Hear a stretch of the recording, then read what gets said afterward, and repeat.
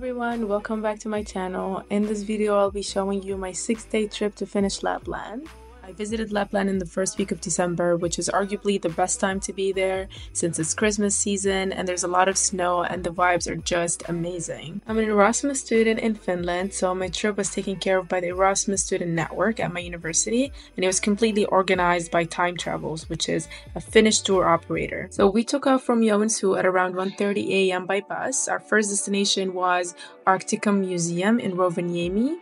It was a 10-hour drive with 2 quick breaks, so we arrived there at around 11:15 a.m. and had 2 hours to explore the entire museum, which was more than enough in my opinion. The museum is a great place to start your trip with. You'll get to learn about the history of Lapland, the Arctic, about the Sami people who are the indigenous people of the north. You'll learn about the nature, the animals of that region. They had so many wax statues that looked really cool and realistic.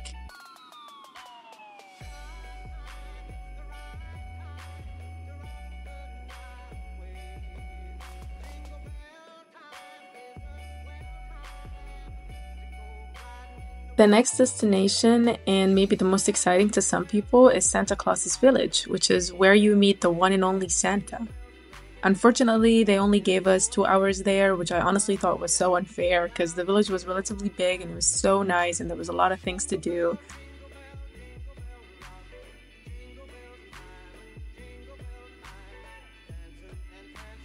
My priority was to go to Santa's office because I heard that they send your letters or postcards from there to anywhere in the world.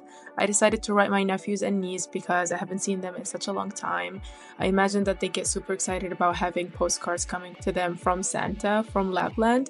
So I wrote them some cute letters and I put them in the box that will get them delivered on Christmas Day. As far as I remember, the postcards are for free. You just need to pay for the stamp, which is 2.5 euros, and they send them anywhere in the world. And here you can see all these letters coming to Santa from around the world, and Santa actually reads those letters and then they put them in these little boxes labeled by country.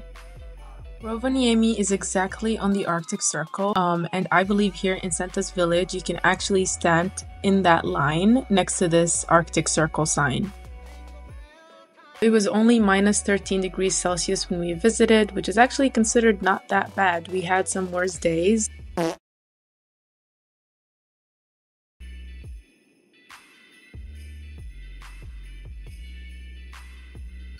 We started exploring the village a little more. We visited some shopping stores, had some icy drinks in an icy restaurant, saw some reindeers, and I was so freaking excited. Being in a place like this literally brings out my inner child.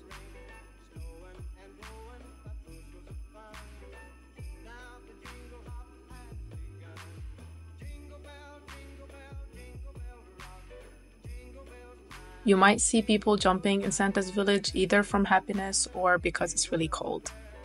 Only gave us 2 hours, but if we had more time, we would have been in there eating steaks right now. So right now I'm gonna go meet Santa. There's a big line, but hopefully I can make it.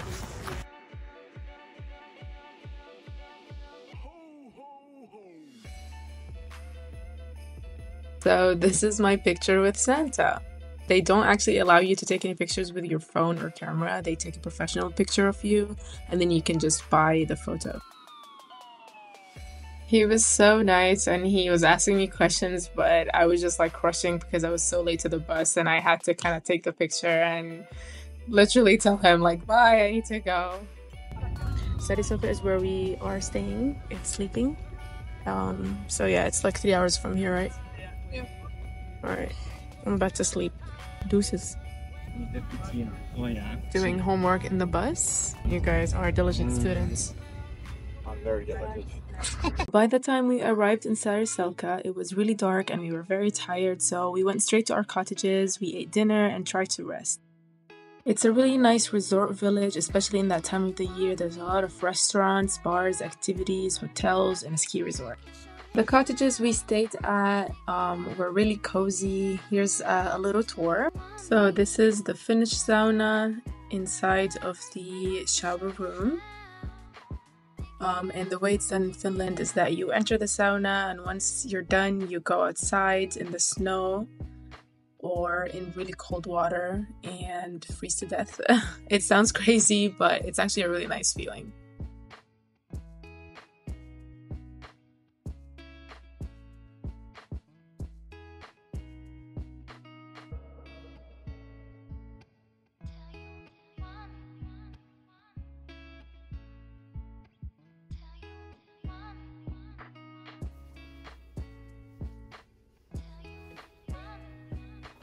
So I'm putting moisturizer and then I'm putting sunscreen on top because otherwise my face will get so dry because of the snow and the cold weather. Our trip had about 8 activities. The activities available on the first day in Saraselka were ice skating in the wilderness, reindeer herd experience with the Sami people, and snowshoe trek to wilderness.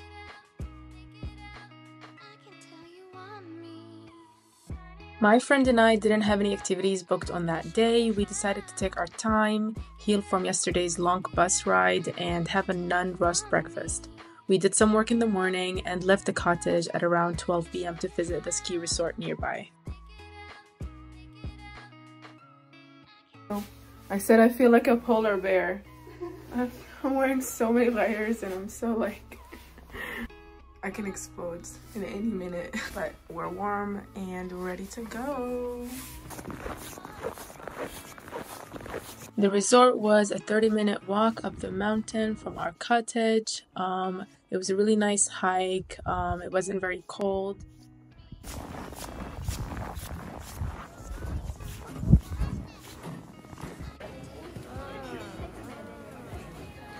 Our intention was just to have a donut and some hot chocolate at the cafe.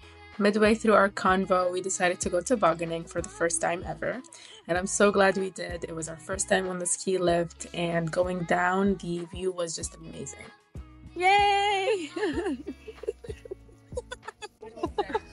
I think they think you're famous. The same.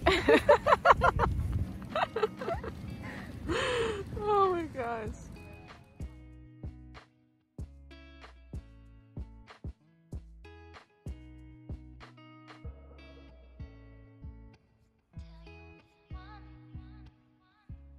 We went to the rental shop, got our slides and helmets, and then went up the mountain again and started tobogganing. So this is the Saraselka ski resort, and we were going down the third route on the left. Is that you?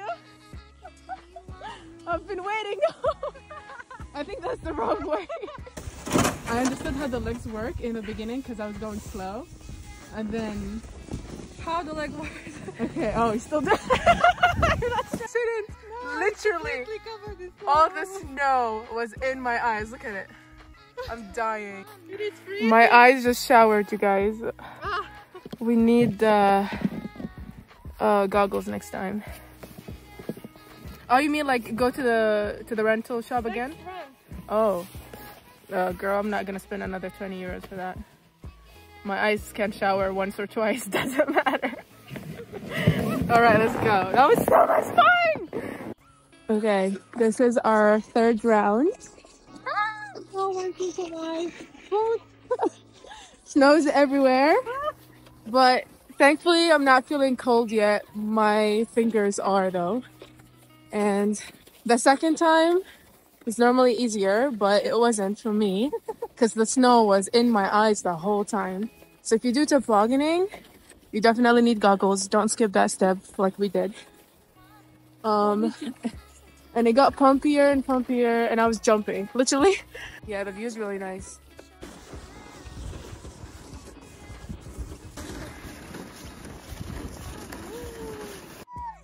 Less snow in my eyes this time. Also, people were on the road, and I managed to like swim Let's around. go.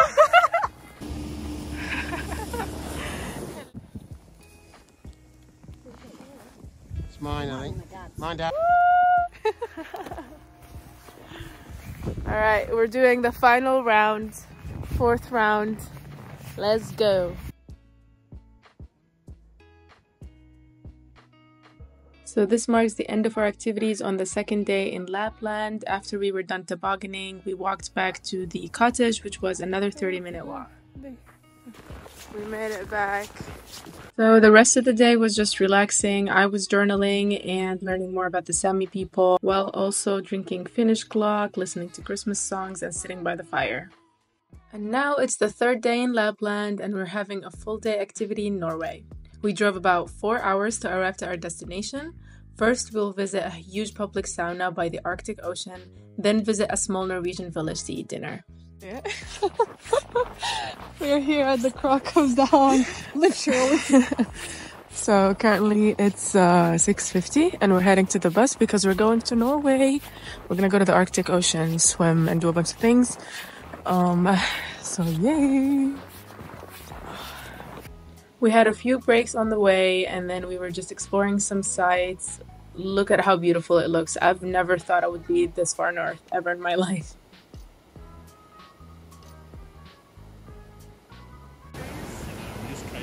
Right. Now we're seeing it.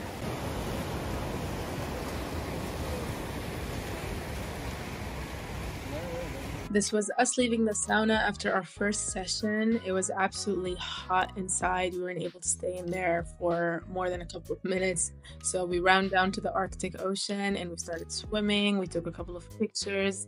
It was just amazing. The feeling was beyond description.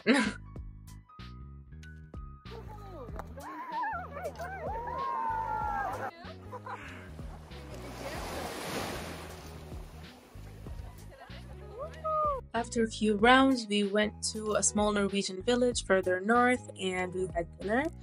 We ate fish soup, which I think is a traditional dish there, and it was absolutely delicious. Tiny bit of it. That's our dessert.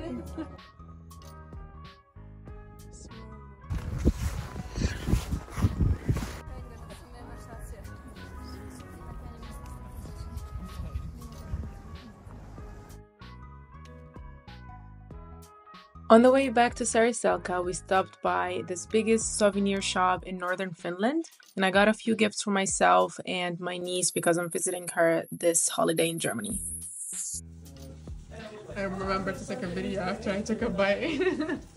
Welcome to day 4 in Lapland. Today I have 2 activities. The first one is a husky safari, which is early in the morning, and the next is cross-country skiing. Unluckily, both of the activities were really close to our cottages, so we didn't have to drive much. Thought that I would miss her more, but I wake up and I feel better, cause I let somebody go. We've been going on forever. There's no more crying on the floor, and she said it's now or never. So I let somebody go. Ooh. I went on the very first round, so I had the rest of the time to sit by the fire and talk with others, and also learn from the tour guide about the huskies and how they take care of them. If you go on a husky safari, you have to dress up really, really well because you spend so many hours outside and you get really cold. Let somebody know me better. I thought that I would miss her more, but I wake up and I feel better, cause I let somebody go. We've been going on forever. There's no more crying on the floor, and she said it's now or never. So I let somebody. We took a very quick break after our husky safari, and then now we're ready to go to cross-country skiing. I've actually done cross-country skiing weekly when I was a student in Italy, but that was about 5 years ago, so let's see if I'm still good at it. So it turns out I'm still pretty good, but it was a lot of effort and I was sweating. It's a lot of movement. And I think it's not as enjoyable as downhill activities. So I have to snowboard next and then we'll see what's up. So after our very exhausting skiing trip and husky ride, it was on the same day, so we were super exhausted. We went back, we ate, took showers, rested a little bit, and now we heard that the auroras are visible right now from up the hill. So Jen and I are aurora hunting right now. We're going up the mountain, yeah. They are much more visible in Russia, northern Russia, but I think they're expanding right now and coming towards Finland. Sadly, we weren't able to see the auroras or the northern lights because there was full cloud coverage. And it's honestly always the same. We always have auroras above our heads, but there's a lot of clouds that we're not able to see them.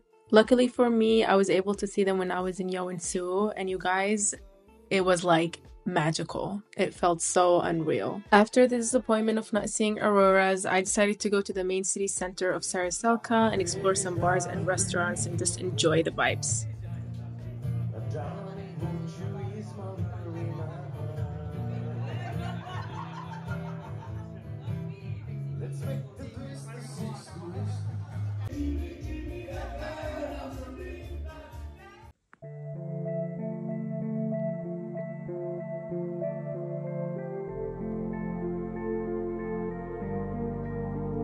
Okay guys, as usual, I forgot to vlog, but we are leaving our cottage.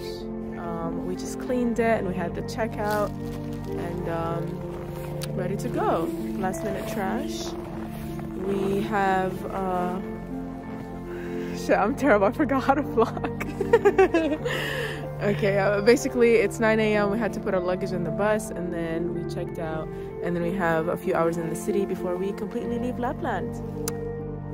But not for good. Not for good. Maybe we'll come back. Yeah. Alright, see you on the other side. Let's go this way.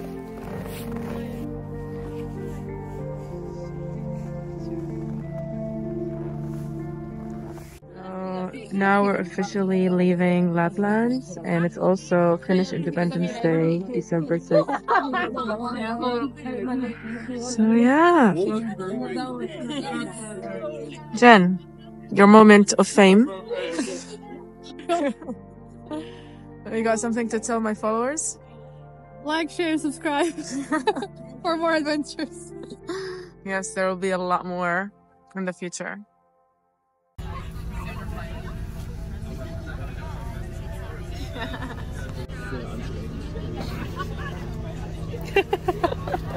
After another 11 hours, we made it back to our residences at the university in Yeoinsu, and I've never been this happy to see Latulankatu, but I was absolutely dehydrated and exhausted in the bus, and my knee was in pain. Overall, this trip was amazing and so memorable. I got to see more of Finland, and I just enjoyed every second of it.